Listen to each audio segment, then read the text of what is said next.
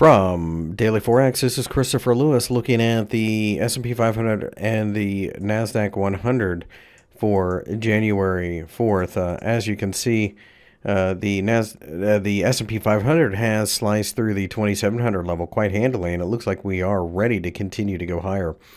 Pullback should find plenty of support down to 26.75 as we await the jobs number. I think we could get a little bit of volatility between now and then obviously the jobs number will have a massive influence on what happens next.